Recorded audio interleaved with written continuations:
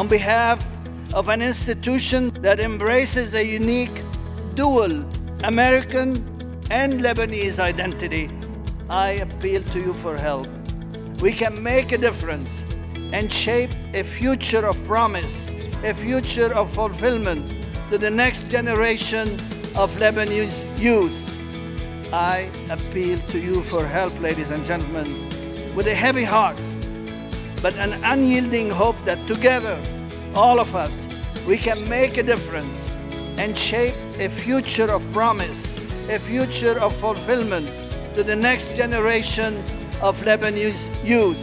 I know, I really know, my appeal will reach deep down into your big hearts, into your generous souls.